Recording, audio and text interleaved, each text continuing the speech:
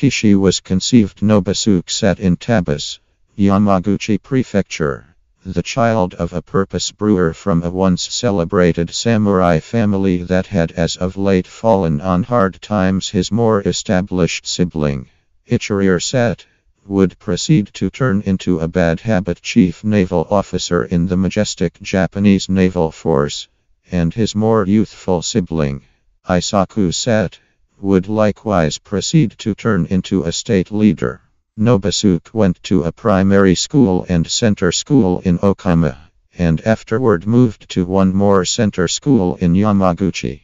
At the point when he was going to move on from center school, Nobusuke was embraced by his dad's more established sibling, Nobumasa Kishi, taking on their family name. The Kishi family missing the mark on male beneficiary.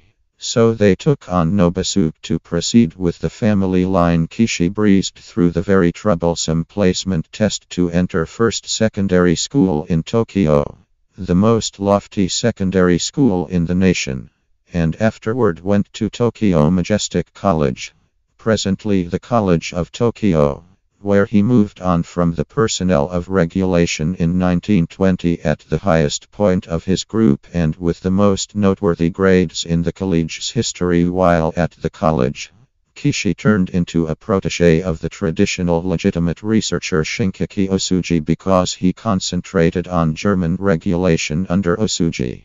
Kishi's perspectives inclined toward German-style statism, contrasted with the more moderate methodologies leaned toward by a portion of his cohorts who concentrated on English regulation.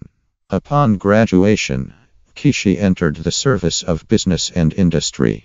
This was a strange decision, in light of the fact that at that point, the most splendid hopeful civil servants ordinarily tried to enter the home service and in the end gain arrangement as a prefectural-led representative. A portion of Kishi's tutors even censured his choice. However, Kishi was uninterested in regulatory work, and planned to be straightforwardly engaged with Japan's financial turn of events. In 1926-27, Kishi went all over the planet to concentrate on industry and modern approach in different industrialized states all over the planet, like the US, Germany, and the Soviet Association. Other than the 5-year plan, which left Kishi with a fixation on monetary preparation, Kishi was likewise extraordinarily dazzled with the work the executive's speculations of Frederick Winslow Taylor in the US, the German approach of modern cartels and the high status of German mechanical designers inside the German business world.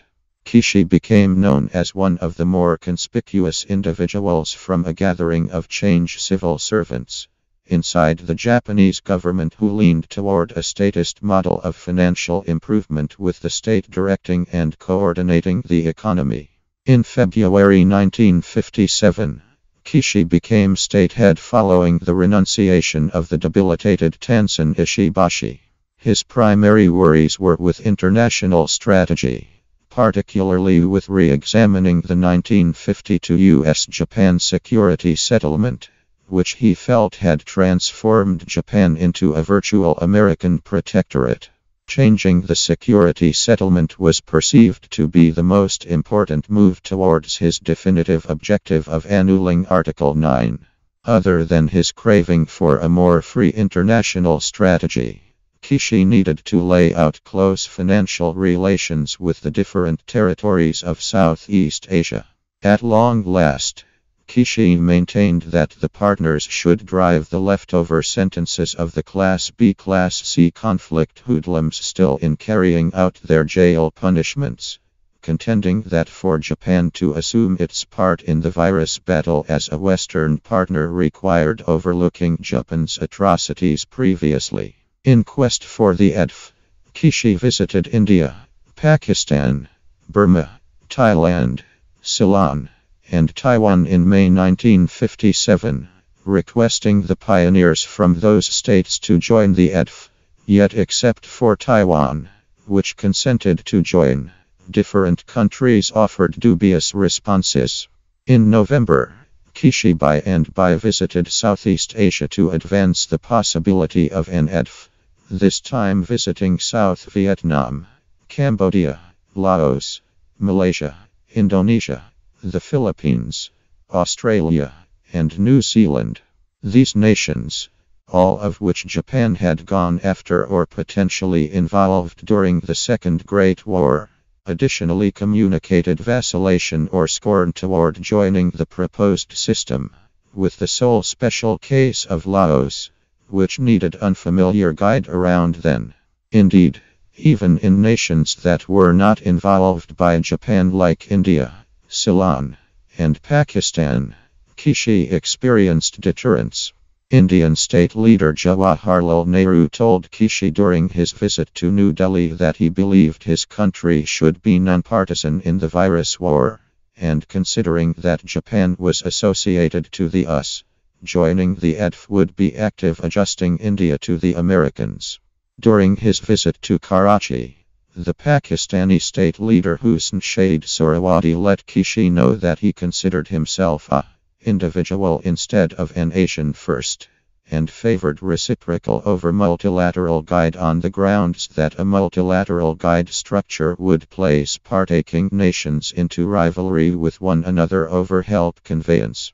In aggregate, terrible recollections of Japan's wartime plunders in the locale, a doubt of Japanese thought processes, a reluctance to go into neo-pilgrim relationship with Japan as providers of natural substances, cold conflict neutralism, and a trepidation that America was furtively calling the shots generally added to the disappointment of Kishi's aggressive designs to make an Asian monetary bloc suggestive of more prominent East Asian company success circle that Japan had professed to be seeking.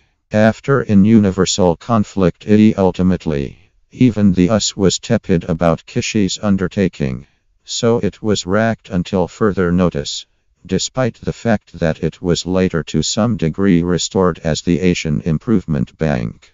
Thank you.